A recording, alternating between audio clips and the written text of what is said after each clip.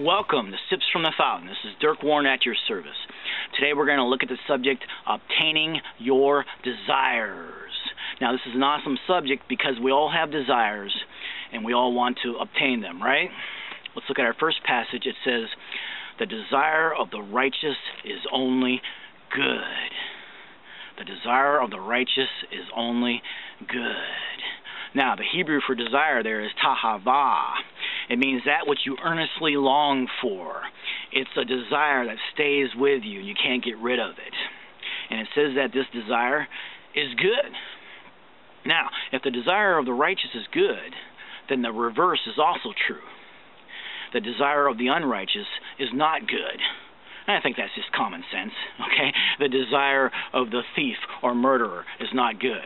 The desire of the child molester or sexual pervert is not good. But the desire of the righteous is only good. And it's important to grasp this because religion, including Christian religion, has told us for centuries that all our desires are bad. No, only sinful, destructive, negative desires are bad. But the desire of the righteous is only good. And you need to pay attention to those desires in your heart as you seek the Lord, because the Lord uses those desires to motivate you to fulfill His will,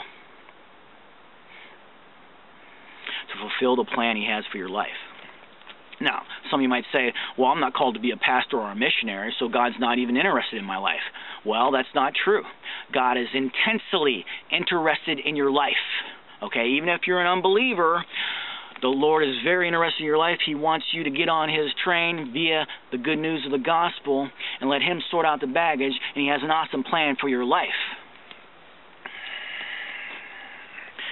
Now, on that note, let's look at our next passage. It's Ephesians 2:10. This is the Amplified Bible.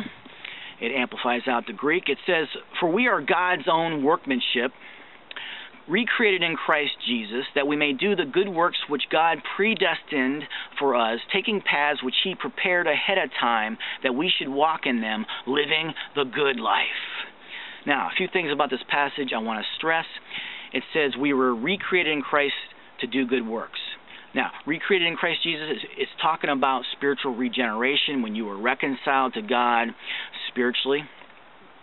And He recreated you in Christ Jesus to do what? Good works. These are the objectives, the assignments, the missions that God has for you in life. Okay, that's why He recreated you in Christ Jesus. And also to take paths. Okay, there's more than one path. There's paths for you to take in each area of your life, that we should walk in them, living the good life. Living the good life. You see, being in God's will is the best possible path for you to be on. It's not dullsville. It's exciting. It's not mediocre or okay. It's awesome. It's living the good life. Jesus said, I've come to give you life, and life to the full, life more abundantly. Now, religion might be dullsville, but Christianity isn't. Now, some people are afraid of God's will because they think it's all doom and gloom and hardships and persecutions. And while it's true that being in God's will, there will be persecutions, there will be challenges. And as you mature, it seems like the attacks increase. But life's a fight. Fight it. Higher levels, bigger devils. You will never outgrow spiritual warfare. You simply have to learn to fight. And God will give you the grace to overcome those persecutions and hardships. Now, let's look at our next passage. Is Proverbs 3, 5, and 6. This is an important passage. It says, "Trust in the Lord with all your heart, lean not on your own understanding, in all your ways acknowledge Him, and He will direct your paths." In all your ways acknowledge Him, and He will direct your paths. In all your ways. You see, there's the circle of life, and you have different areas of life, compartments. You have your occupational life, your marital life. If you're not married, your dating life, your family life, your ministerial life, your social life, your recreational life. And it says, acknowledge God in all your ways, and then He'll be able to direct your paths. You see, when you acknowledge God, you're making God first priority. Jesus never said to make God the only priority. He said to make God the first priority. And when you do that and you acknowledge Him and you go to Him and say, Lord, what do you want me to do occupationally? Instruct me, teach me in the way I should go, guide me, and watch over me. You see, I just prayed according to Psalm 32 there. But you want to go to Him and make Him first priority. Acknowledge Him, and He'll lead you by making your thoughts and desires agreeable with His will. And I want to show you how that works. Let's look at the next passage. It's Proverbs 16:3. This is the Amplified again. It says, roll your works upon the Lord, commit and trust Him wholly to Him, and He will cause your thoughts to become agreeable with His will, and so shall your plans be established and succeed. Okay, roll your works upon the Lord. What is it that you're intending to do? You know, you have this desire. Maybe it's a desire to start your own business, okay, or to release an album, or to write a book, or to be a doctor, or be a nurse, or be an NFL quarterback. Roll your works upon the Lord and say, is this what you want me to do in this season of my life? Is this where you're leading me? And it says that the Lord will cause your thoughts to become agreeable with His will. You see, the Holy Spirit resides in you. And the Holy Spirit will cause your very thoughts and desires to become agreeable with His will. And His will be the predominant desire in that area of life. Okay? See, God will not get involved in your life unless you allow Him. The Lord's gentle. The Holy Spirit's likened to a dove.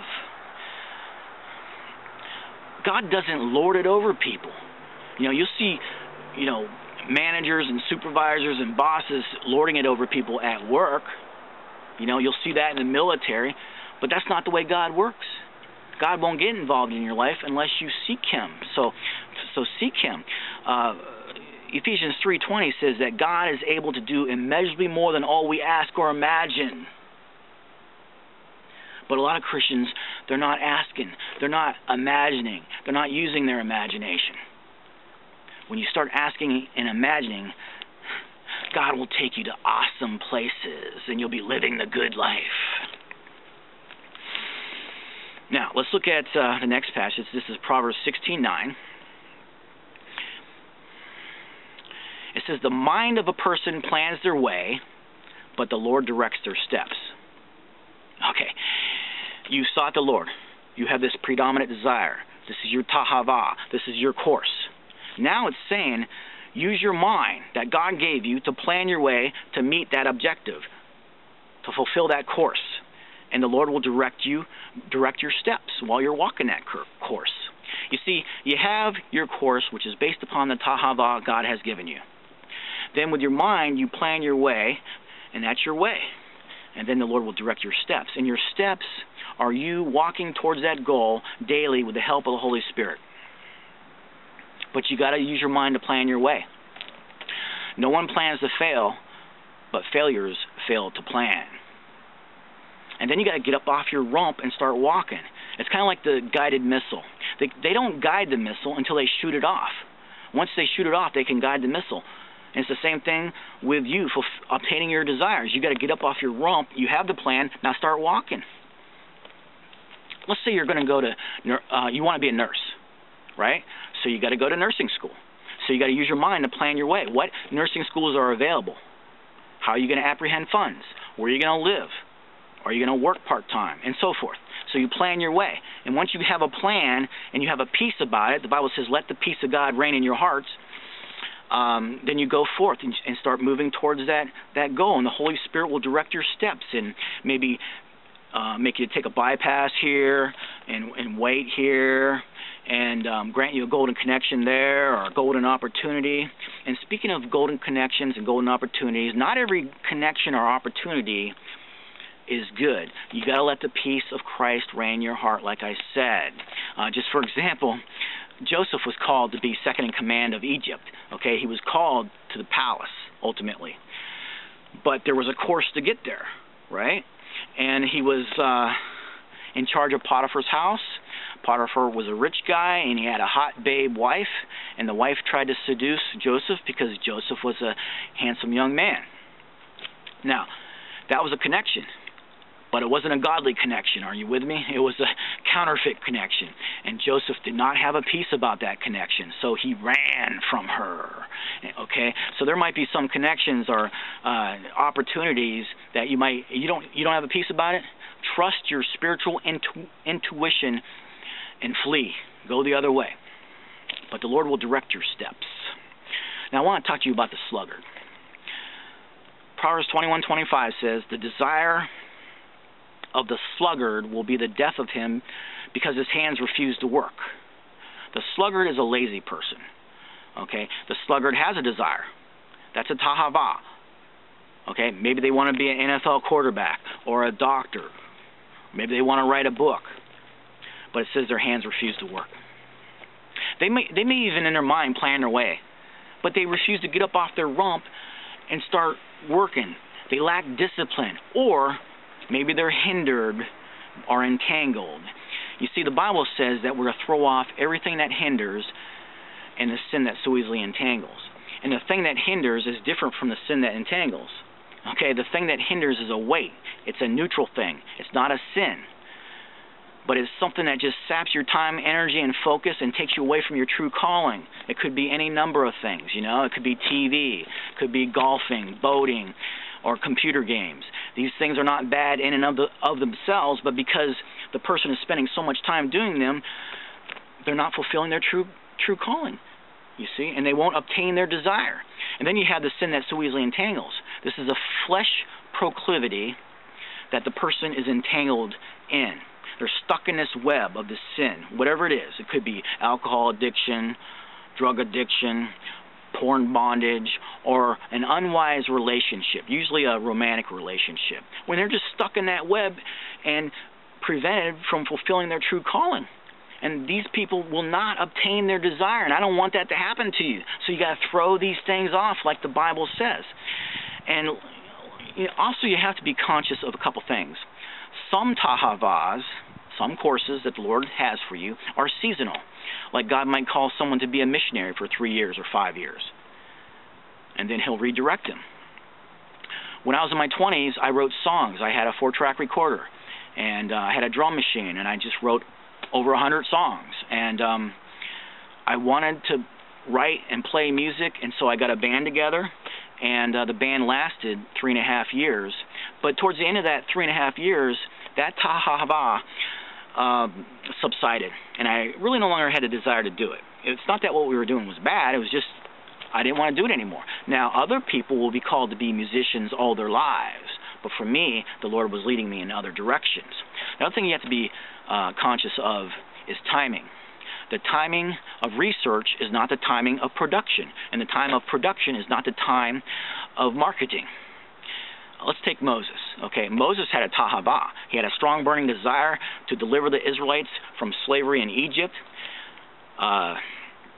Moses was a Hebrew, but he was the adopted son of the Pharaoh, you see. And he prematurely acted upon that desire without preparation. And he killed an Egyptian. He got into trouble, was exiled into the desert for 40 years. And so you got to be conscious of timing, because just because you have a tahava, a course, an objective, a goal, there may be a preparation time. Like if you're going to be a doctor, what's it take to be a doctor? Isn't it like 12 years of training? And God will give you the grace to prepare, you see. Proverbs 25 says, "The purposes of a person's heart are deep waters, but those with understanding will draw them out." You see, those who are wise, those who have understanding, will look deep within and draw out the purposes of their hearts and seek the Lord at which purposes to pursue, you see, and that becomes your goal. It becomes your objective, and then you use your mind to plan your way to get there, and then you start walking towards it with the help and direction of the Holy Spirit, and it creates its own momentum. And you'll be living the good life. Jesus said, "My food is to do the work of Him who sent me." You see, Jesus would figure out what assignment, what purpose the Lord had for him on any occasion, and he would move towards it. He said that was his food. That was his energy, his sustenance to do the work of him who sent him. And that's what we're talking about today. So, go forth and obtain your desires, being led of the Holy Spirit, and you'll be blessed. Praise the Lord. God bless you.